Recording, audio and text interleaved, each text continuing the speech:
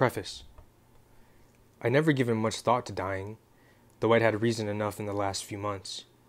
But even if I had, I wouldn't have imagined it like this. I stared across the long room into the dark eyes of the hunter, and she looked pleasantly back at me. At least it was a good way to die, in the place of someone else, someone I loved. Noble, even. That ought to count for something. I knew that if I'd never gone to Forks, I wouldn't be about to die now. But, terrified as I was, I couldn't bring myself to regret the decision. When life offers you a dream so far beyond any of your expectations, it's not reasonable to grieve when it comes to an end. The hunter smiled in a friendly way as she sauntered forward to kill me. Chapter 1. First Sight. January 17th, 2005. My mom drove me to the airport with the windows rolled down. Though it was January everywhere else, it was 75 degrees in Phoenix, and the sky was bright blue.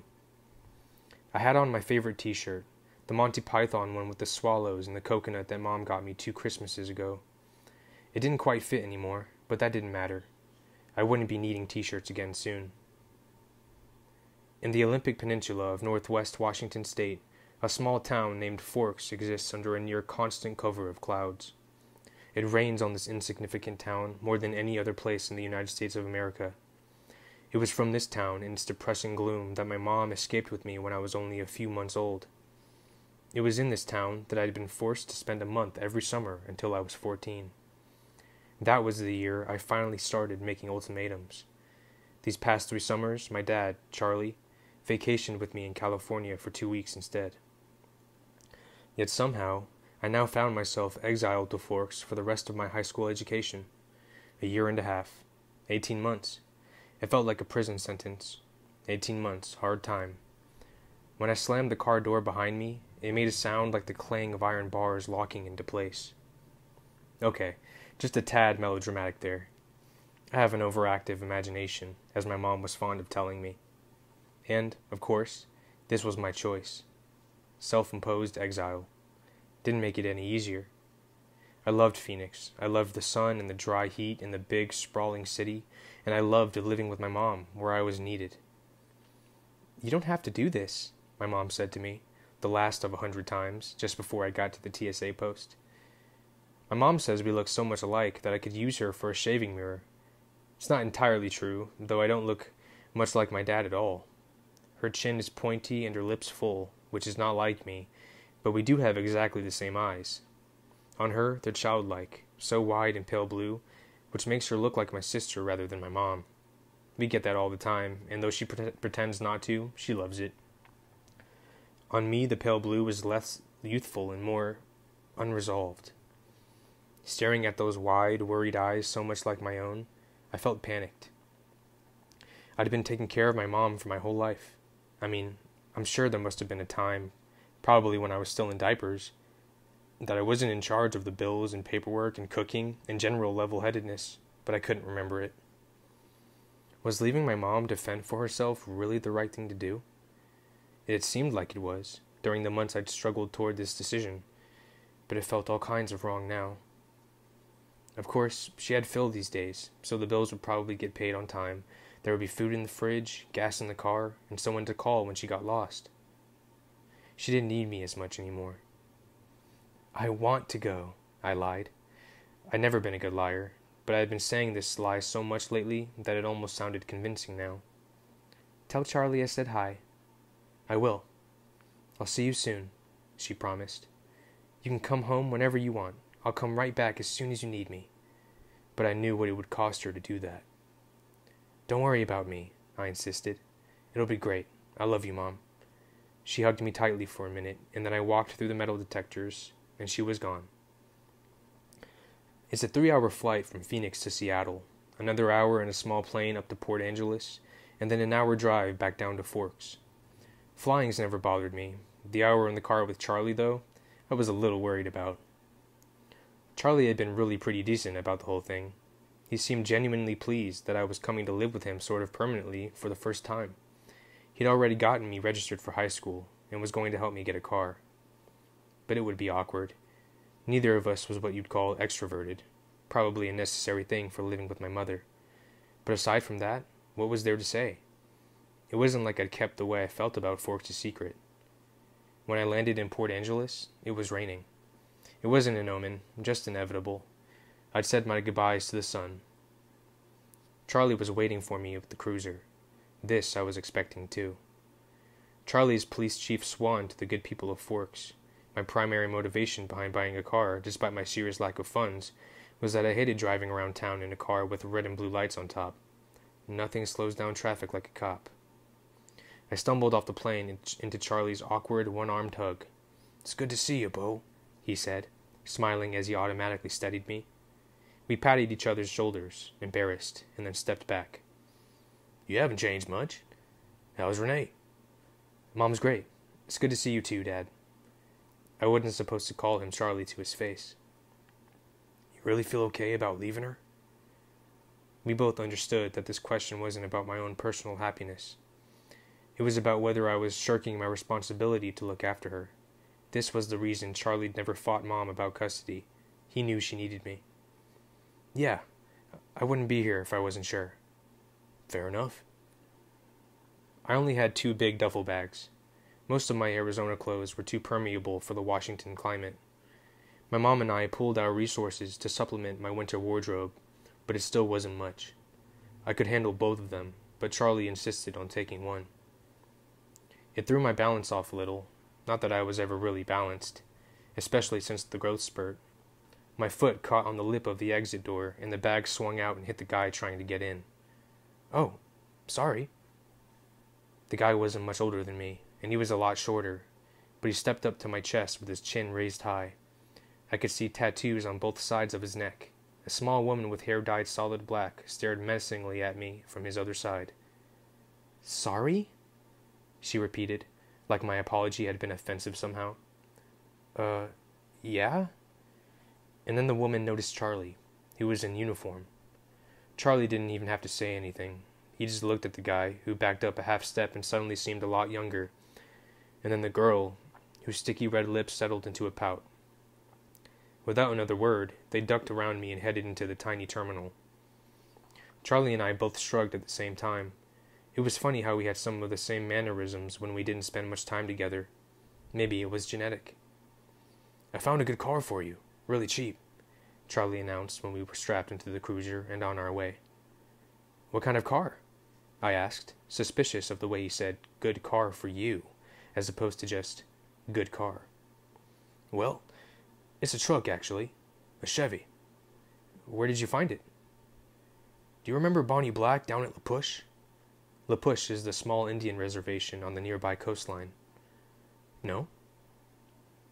"She and her husband used to go fishing with us during the summer," Charlie prompted.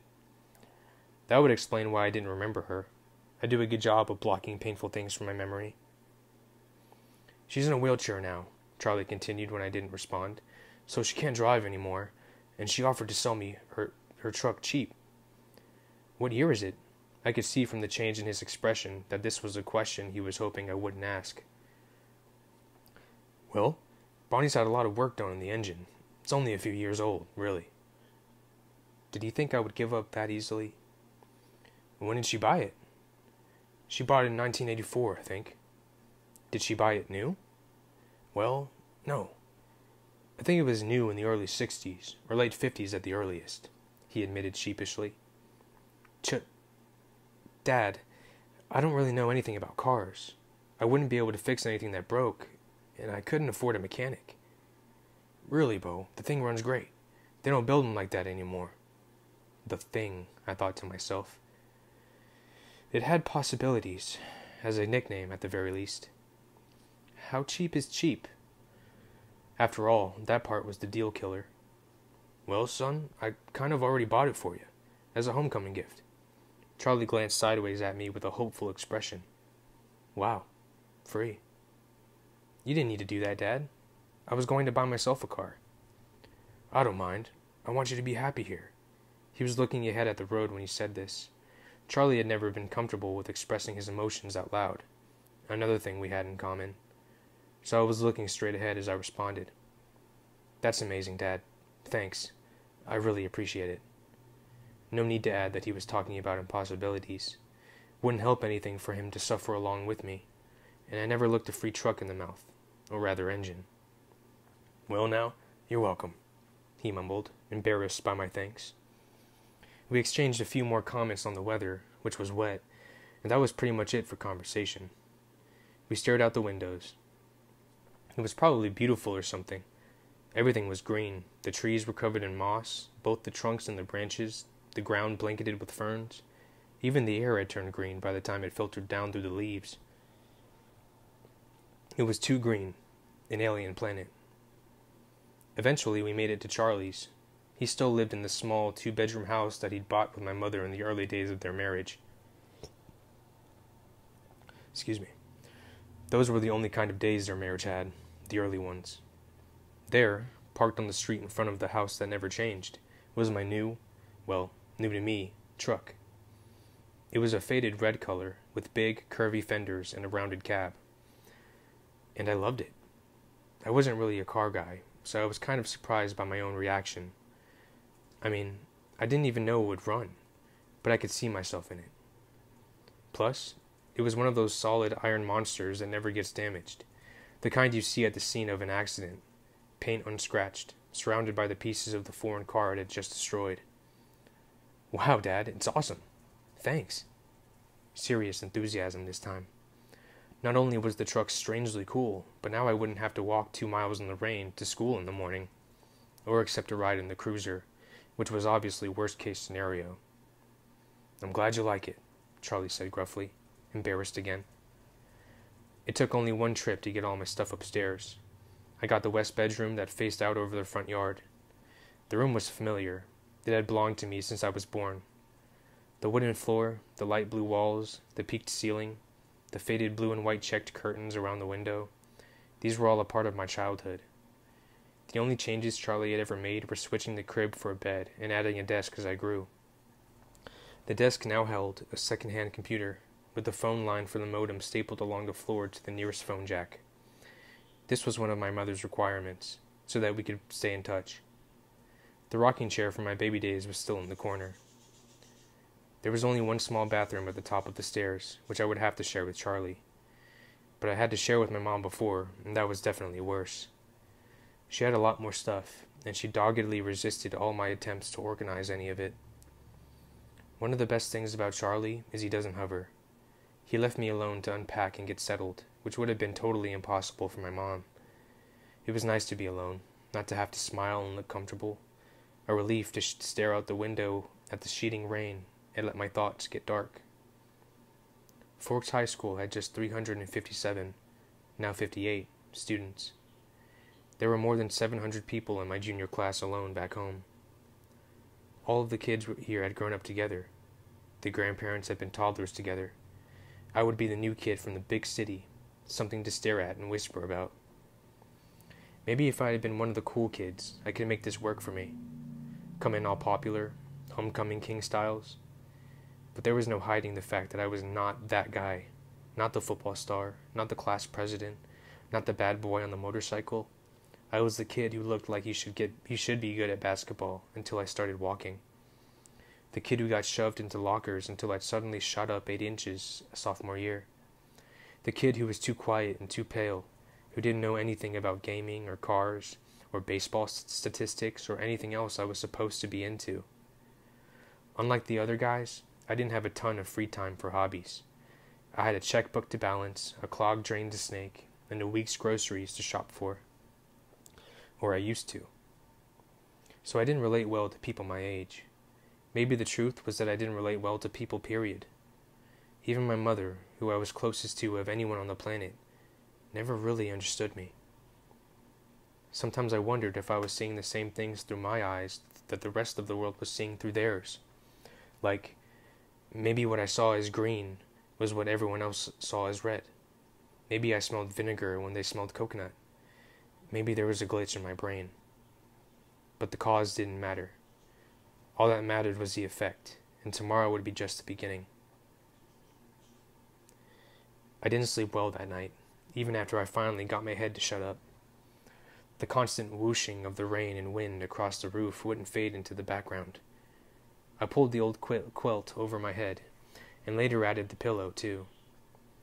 But I couldn't fall asleep until after midnight, when the rain finally settled into a quiet drizzle.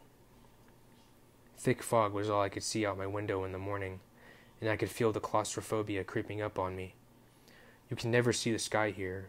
It was like that prison cage I'd imagined. Breakfast with Charlie was quiet.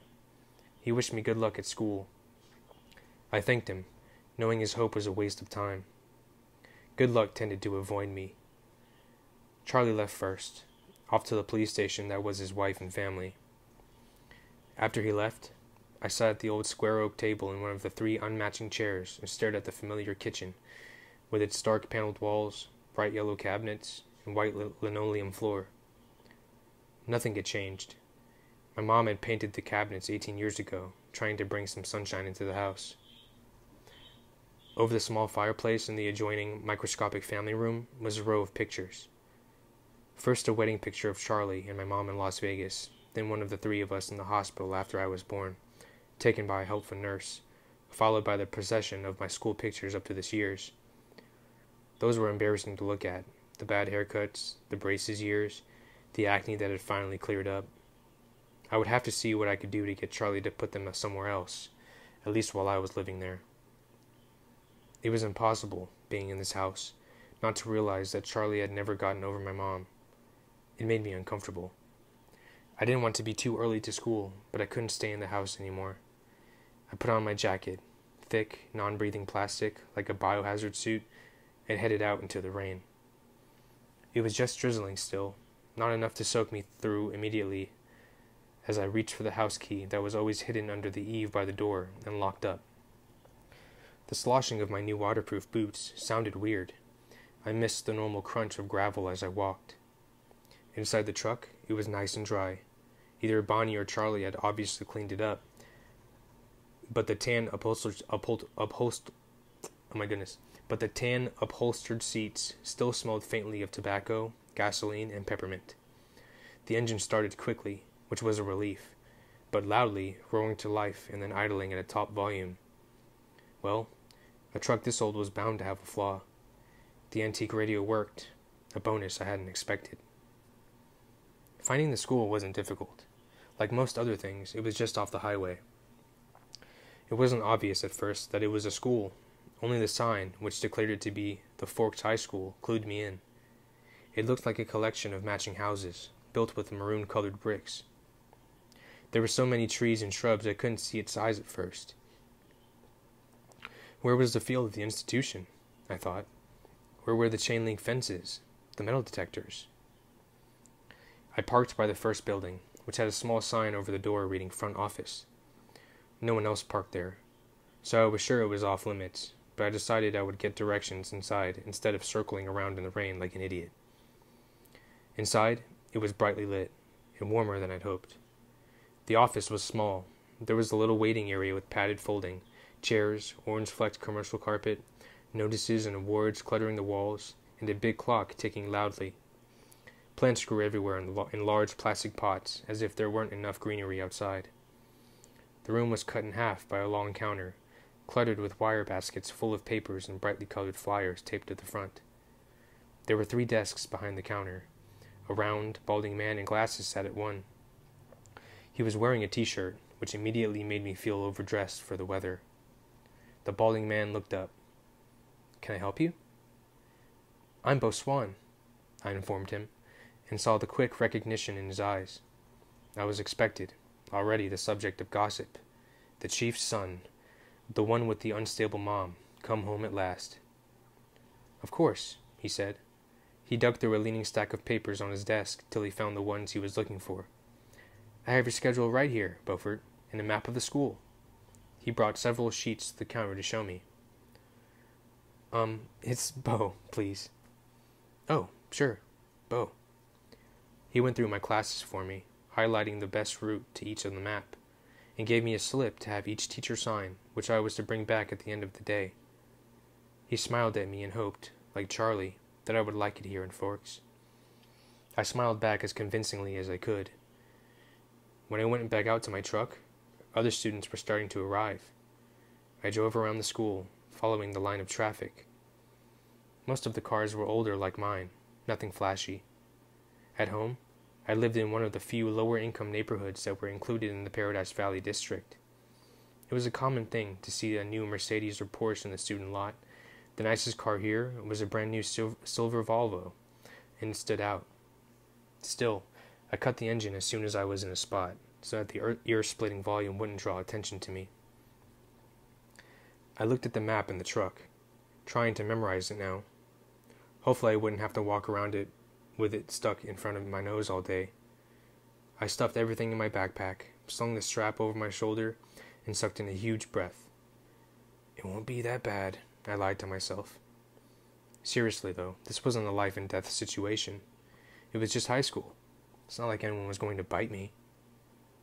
I finally exhaled and stepped out of the truck.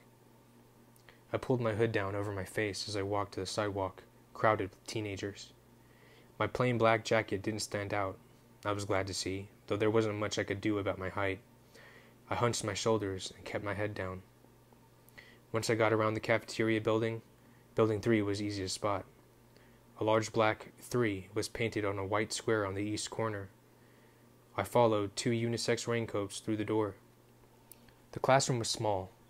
The people in front of me stopped just inside the door to hang up their coats on a long row of hooks. I copied them. There were 2 girls, one a porcelain-colored blonde, the other also pale, with light brown hair. At least my skin wouldn't be a standout here. I took the slip up to the teacher, a narrow woman with thinning hair whose desk had a nameplate identifying her as Miss Mason. She gawked at me when she saw my name, discouraging, and I could feel the blood rush into my face, no doubt forming unattractive splotches across my cheeks and neck. At least she sent me to an empty desk at the back without introducing me to the class. I tried to fold myself into the little desk as inconspicuously as possible.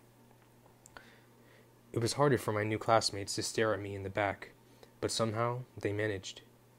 I kept my eyes down on the reading list the teacher had given me.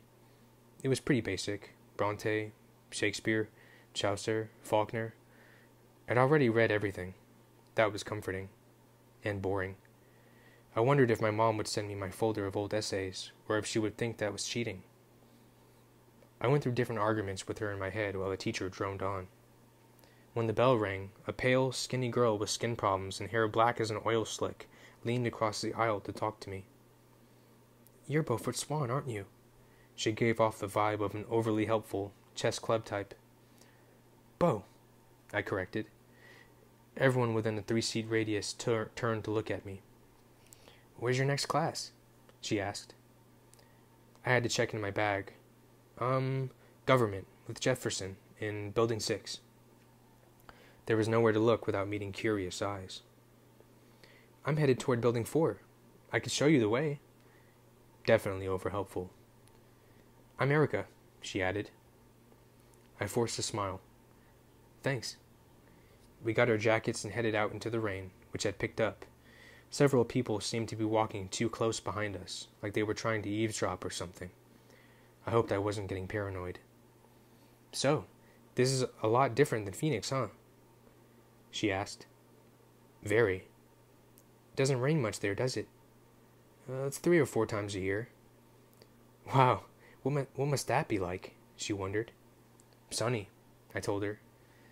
"You don't look very tan." "My mother is part albino." She studied my face uneasily, and I stifled a groan. It looked like clouds and a sense of humor didn't mix. A few months of this, and I'd forget how to use sarcasm. We walked back around the cafeteria, to the south buildings by the gym. Erica followed me right to the door, though it was clearly marked. "Well, good luck," she said as I touched the handle. "Maybe we'll have some other classes together." She sounded hopeful. I smiled at her, in what I hoped was not an encouraging way, and went inside. The rest of the morning passed in about the same way. My trigonometry teacher, Miss Varner, who I would have disliked anyway just because of the subject she taught, was the only one who made me stand in front of the class and introduce myself. "Excuse me." I stammered, went splotchy red, and tripped over my own boots on the way to my seat. After 2 classes, I started to recognize some of the faces in each room. There was always someone braver than the others who would introduce themselves and ask me questions about how I was liking forks. I tried to be diplomatic, but mostly I just lied a lot. At least I never needed the map. In every class, the teacher started calling me Beaufort, and though I corrected them immediately, it was depressing. It had taken me years to live down Beaufort. Thank you so much, Grandpa, for dying just months before I was born and making my mom feel obligated to honor you.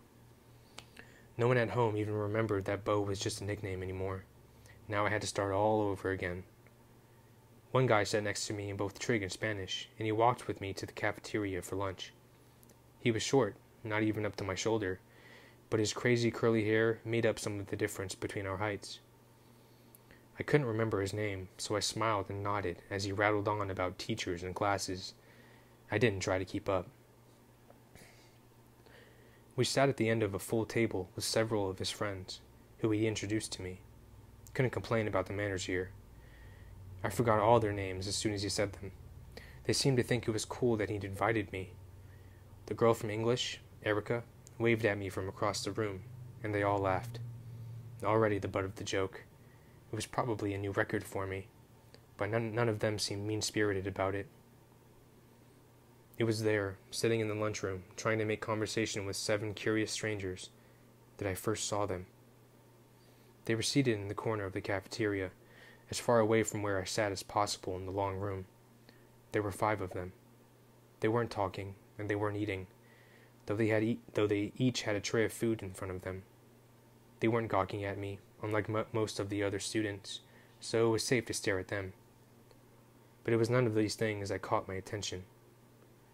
They didn't look anything alike. There were 3 girls. One I could tell was super tall, even sitting down, maybe as tall as I was. Her legs went on forever. She looked like she might be the captain of the volleyball team, and I was pretty sure you wouldn't want to get in the way of one of her spikes. She had dark, curly hair, pulled back in a messy ponytail. Another had hair the color of honey hanging to her shoulders. She was not quite so tall as the brunette, but still probably taller than most of the other guys at my table. There was something intense about her, edgy. It was kind of weird, but for some reason she made me think of this actress I'd seen in an action movie a few weeks ago, who took down a dozen guys with a machete. I remembered thinking then that I didn't buy it. There was no way the actress could have taken out that many bad guys in one. But I thought now that I might have bought it all if the character had been played by this girl. The last girl was smaller, with hair somewhere between red and brown, but different than either. Kind of metallic somehow. A bronzy color. She looked younger than the other 2, who could have been in college easy. The 2 guys were opposites. The taller one, who was definitely taller than me, I'd guess 6'5" or even more, was clearly the school star athlete. And the prom king. And the guy who always had dibs on whatever equipment he wanted in the weight room. His straight gold hair was wound into a bun on the back of his head, but there was nothing feminine about it. Somehow it made him look even more like a man. He was clearly too cool for this school, or any other I could imagine. The shorter guy was wiry. His dark hair buzzed so short it was just a shadow across his scalp. Totally different, and yet they were all exactly alike. Every one of them was chalky pale, the palest of all the students living in this sunless town. Paler than me, the albino. They all had very dark eyes. From here they looked black, despite the range in their hair colors. There were deep shadows under all their eyes, purple shadows, like bruises. Maybe the 5 of them had just pulled an all-nighter, or maybe they were recovering from broken noses, except that their noses, all their features, were straight, angular. But that wasn't why I couldn't look away. I stared because their faces, so different, so similar, were all insanely, inhumanly beautiful. The girls and the guys both. Beautiful. They were faces you never saw in real life, just airbrushed in magazines and on billboards, or in a museum, painted by an old master as the face of an angel. It was hard to believe they were real. I decided the most beautiful of all was the smaller girl with the bronze-colored hair, though I expected the female half of the student body would vote for the movie star blonde guy. They would be wrong, though. I mean, all of them were gorgeous, but the girl was something more than just beautiful. She was absolutely perfect. It was an upsetting, disturbing kind of perfection.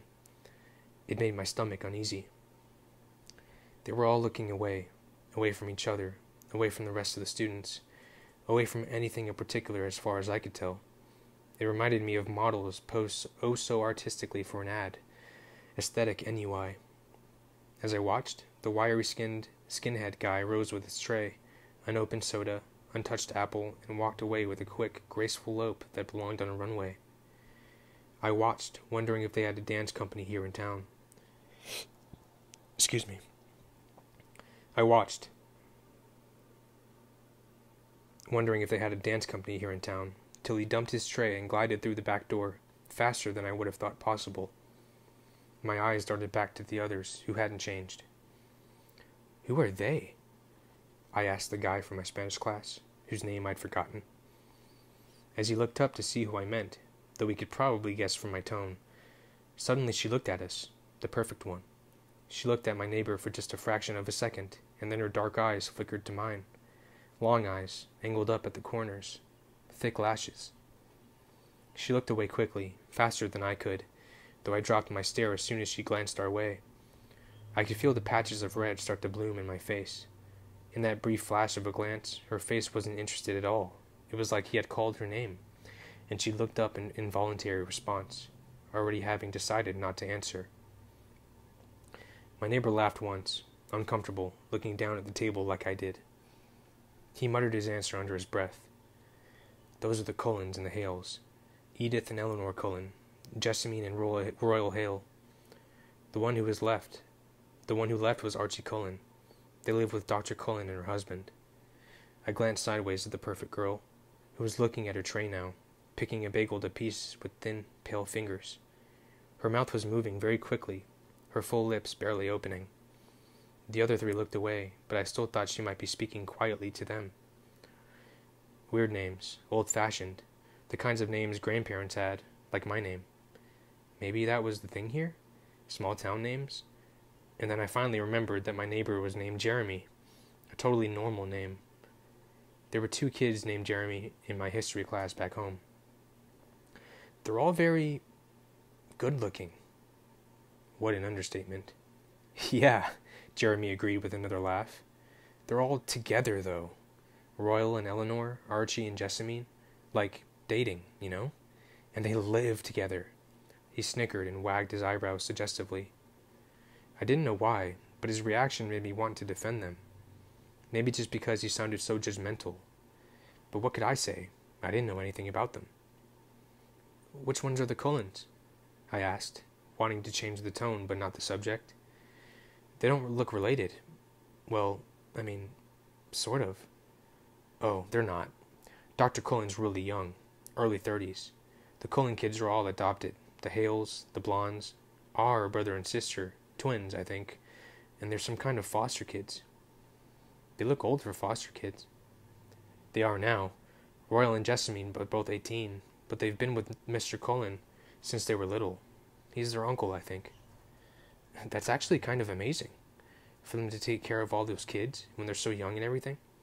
"I guess so," Jeremy said, though it sounded like he'd rather not say anything positive, as if he didn't like the doctor and her husband for some reason. And the way he was looking at their adopted kids, I could guess there might be some jealousy involved. "I think Dr. Cullen can't have any kids, though," he added, as if that somehow made what they were doing less admirable. Through all this conversation, I couldn't keep my eyes away from the strange family for more than a few seconds at a time. They continued to look at the walls and not eat. "Have they always lived in Forks?" I asked. How could I never have noticed them during my summers here? "No. They just moved down 2 years ago from somewhere in Alaska." I felt a strange wave of pity and relief. Pity because, as beautiful as they were still outsiders, not accepted. Relief that I wasn't the only newcomer here, and definitely not the most interesting by any standard. As I examined them again, the perfect girl, one of the Cullens, looked up and met my gaze, this time with obvious curiosity. As I immediately looked away, I thought that her look held some kind of unanswered expectation. "Which one is the girl with the reddish-brown hair?" I asked. I tried to glance casually in that direction, like I was just checking out the cafeteria. She was still staring at me, but not gawking like the other kids had today. She had this frustrated expression I didn't understand. I looked down again. That's Edith. She's hot, sure, but don't waste your time. She doesn't go out with anyone. Apparently none of the guys here are good enough for her, Jeremy said sourly, then grunted. I wondered how many times she'd turned him down. I pressed my lips together to hide a smile. Then I glanced at her again. Edith. Her face was turned away, but I thought from the shape of her cheek that she might be smiling too. After a few more minutes, the four of them left the table together. They were all seriously graceful, even the golden prom king. It was a strange thing to watch them in motion together. Edith didn't look at me again. I sat at the table with Jeremy and his friends longer than I would have liked. Longer than I would have if I'd been sitting alone. I didn't want to be late for class on my first day. One of my new acquaintances, who politely reminded me that his name was Alan, had biology 2 with me the next hour. We walked to class together in silence. He was probably shy like me. Excuse me. When we entered the classroom, Alan went to sit at a black-topped lab table exactly like the ones I was used to at home. He already had a neighbor. In fact, all the tables were filled but one. Next to the center aisle, I recognized Edith Cullen by her unusual metallic hair, sitting next to that single open seat. My heart started pounding a little faster than usual. As I walked down the aisle to do my required intro for the teacher and get my slip signed, I was watching her, trying to make it covert. Just as I passed, she suddenly went rigid in her seat. Her face jerked up toward mine so fast it surprised me, staring with the strangest expression. It was more than angry. It was furious, hostile. I looked away, stunned, going red again. I stumbled over a book in the hallway, in the walkway, and had to catch myself on the edge of a table. The girl sitting there giggled. I'd been right about the eyes. They were black, coal black. Mrs. Banner signed my slip and handed me a book with no nonsense about introductions and no mention of my full name. I could tell we were going to get along. Of course, she had no choice but to send me to the one open seat in the middle of the room. I kept my eyes down as I went to sit by her, confused and awkward, wondering what I could have done to earn the antagonistic glare she'd given me.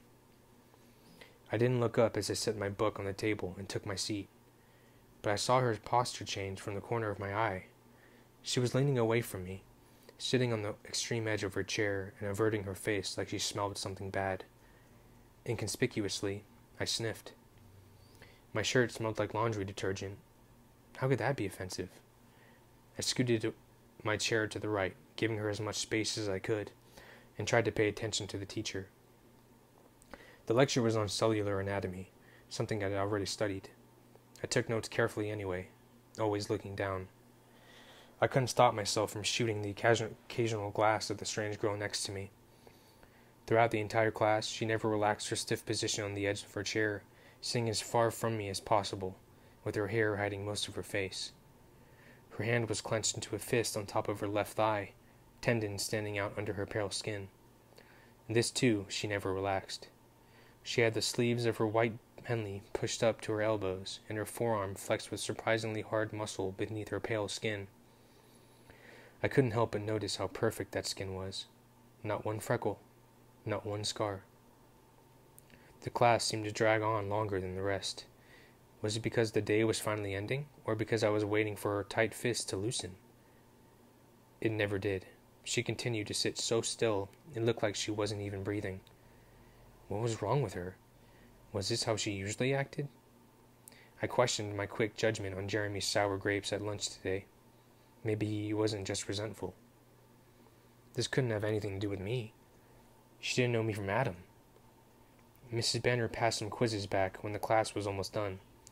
She handed me one to give to the girl. I glanced at the top automatically. 100%.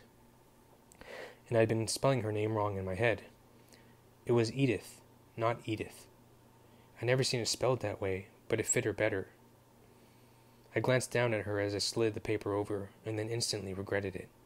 She was glaring up at me again, her long, black eyes full of revulsion. As I flinched away from the hate radiating from her, the phrase, "if looks could kill," suddenly ran through my mind. At that moment, the bell rang loudly, making me jump, and Edith Cullen was out of her seat. She moved like a dancer, every perfect line of her slim body in harmony with all the others. Her back to me, and she was out of the door before anyone else was going out of their seat. I sat frozen in my seat, staring blankly after her. She was so harsh. I began gathering up my things slowly, trying to block out the confusion and guilt that filled me. Why should I feel guilty? I hadn't done anything wrong. How could I have? I hadn't actually even met her. "Aren't you Beaufort Swan?" a female voice asked. I looked up to see a cute, baby-faced girl, her hair carefully flat-ironed into a pale blonde curtain, smiling at me in a friendly way. She obviously didn't think I smelled bad. "Beau," I corrected her, smiling back. "I'm Michaela." "Hi, Michaela. Do you need any help finding your next class?" "I'm headed to the gym, actually. I think I can find it." "That's my next class, too." She seemed thrilled, though it wasn't such a big coincidence in a school this small. We walked to class together. She was a chatterer. She supplied most of the conversation, which made it easy for me. She'd lived in California until she was 10, so she got how I felt about the sun. It turned out she'd been in my English class also. She was the nicest person I'd met today. But as we were entering the gym, she asked, "So, did you stab Edith Cullen with a pencil or what? I've never seen her act like that." I winced. I guess I wasn't the only one who had noticed, and apparently that wasn't Edith Cullen's usual behavior. I decided to play dumb. "Was that the girl I sat next to in biology?" "Yeah," she said. "She looked like she was in pain or something." "I don't know," I responded. "I never spoke to her." "She's weird." Michaela lingered by me instead of heading to the dressing room. "If I got to sit by you, I would have talked to you." I smiled at her before walking through the boys' locker room door. She was kind and seemed to like me, but that wasn't enough to make me forget the last strange hour. The gym teacher, Coach Clapp, found me a uniform, but she didn't make me dress down for today's class. At home, only 2 years of PE were required. Here, PE was mandatory all 4 years, my own special version of hell. I watched 4 volleyball games running simultaneously, remembering how many injuries I had sustained and inflicted playing volleyball. I felt a little nauseated. The final bell rang at last. I walked slowly to the office to return my paperwork. The rain had faded away, but the wind was strong and colder. I zipped my jacket up and shoved my free hand into a pocket. When I walked into the warm office, I almost turned around and walked back out. Edith Cullen stood at the desk in front of me. Impossible not to recognize her tangled bronze hair. She didn't seem to notice the sound of my entrance. I stood pressed against the back wall, waiting for the balding receptionist to be free. She was arguing with him now, in a low, velvety voice. I quickly picked up the gist of her argument. She was trying to trade from 6-hour biology to another time, any other time.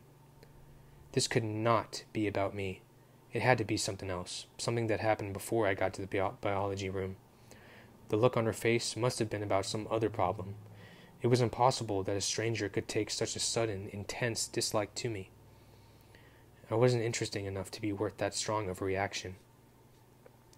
The door opened again, and the cold wind suddenly gusted through the room, rustling the papers on the desk, waving through my hair. The girl who came in merely stepped to the desk, placed a note in the wire basket, and walked out again. But Edith Cullen's back stiffened, and she turned slowly to glare at me. Her face was ridiculously perfect, not even one tiny flaw to make her seem human, with piercing, hate-filled eyes. For an instant, I felt the oddest thrill of genuine fear raising the hair on my arms, as if she were going to pull a gun out and shoot me.